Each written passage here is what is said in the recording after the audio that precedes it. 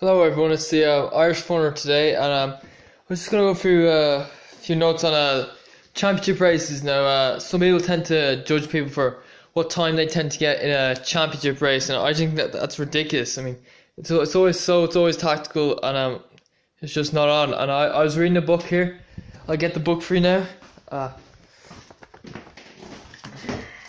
It's called Ronnie Delaney, Saying the Distance, and yeah, he went to on a scholarship in America, Villanova in 1954, and in his, I think either his first or second year, he ran a. No, this was his second year there. He ran a mile race in an indoor race. So his PB was 4:05, but he ran a tactical race, we won at 4:15.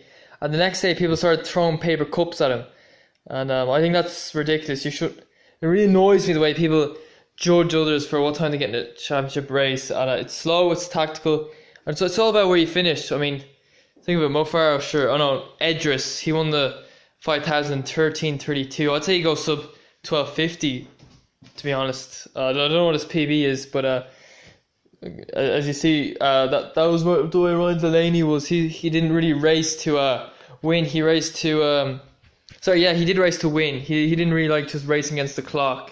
And he hated the way other people wanted him to race against the clock. And I remember 3 years ago I was running in the Leinster Schools 1500, and I didn't get through anyway, but I ran 4:27. My PB from the previous year was 4:27, and my dad was big into it. He really pissed me off. I mean, my dad was big into my running. He tried to train me, but I think he took too much of an interest. He was too judgmental. I mean, for some reason he wanted me to do really low mileage, and he expected me to just do well on that somehow.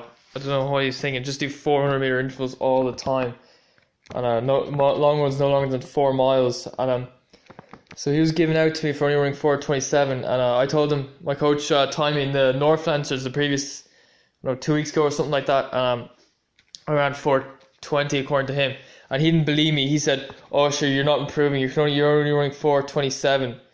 And I just couldn't believe him. I was like, sure, we ran the first 800 2:35. That's 5:10 mile pace. I mean, I'm hardly going to get a PB. And my dad was just giving out to me, saying you're not capable of a PB because you ran the first half race too slow, as if it was my fault. No, like, what? There's other people in the race who are ahead of me. Why would I lead them? Sure, one of those guys ran 3:47 that summer. That just really annoys me. And it's a good thing he's not really coached me. I haven't really spoken to him in ages because he's too much of a whiny bastard. And